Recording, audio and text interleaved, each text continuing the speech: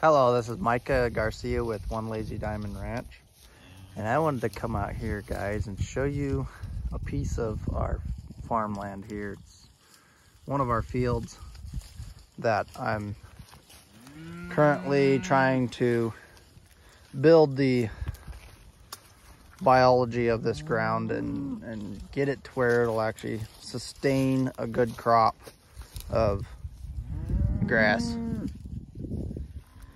But I wanted to show you guys the cocklebur infestation that I have and talk a little bit about the pros and the cons to this.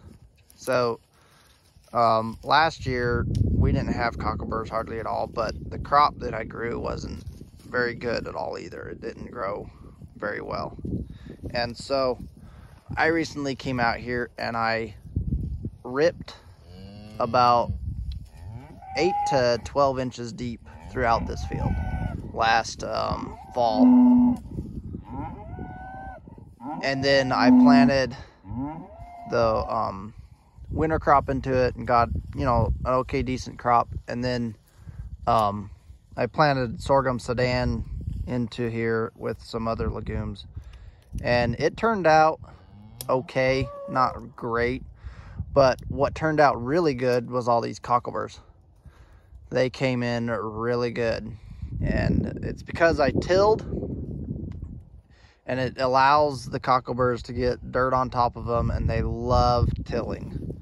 But I just wanted to show you also the reason why I did till is this cocklebur right here that I just pulled up.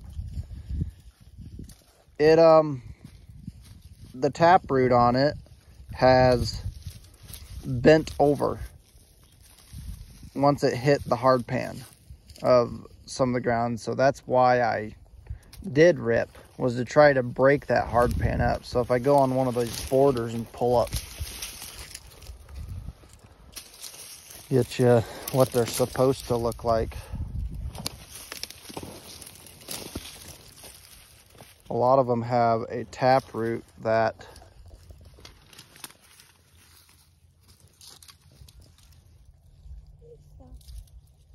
camera won't focus. That goes deep.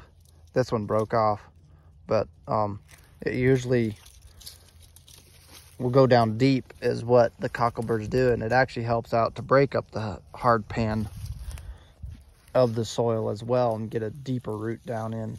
And once these cockleburs die, because they're an annual, they will allow for the next crop to come in and drill their root right next to these cocklebur roots, and hopefully I can get a better crop of that root. There's a pretty good one. A better crop this spring out of the winter crop I plant. And I'm gonna do a heavy legume crop as well into here to try and build the try to build up the nutrients level in this field, nitrogen and stuff. And also another thing these cockleburs do a lot is they put down a lot of litter on the ground, because the cows don't eat them, obviously. But it puts down a lot of litter, a lot of cover, and this cover will last a long time because the cockleburs are very, very woody. The downside of doing this is when you graze, they're very annoying. They will poke right into you, and also all your cattle look like pincushions. And I'm sure they don't enjoy it, but it is what it is. There's pros and cons to everything, I guess. But so I love them, but I hate them. But they are doing their job. So, all right, that's it for now. So I got to go build another pasture for these guys on the other side of the pivot over there, and start grazing on a little bit better sorghum sudan field that I grew. So we'll see you guys later.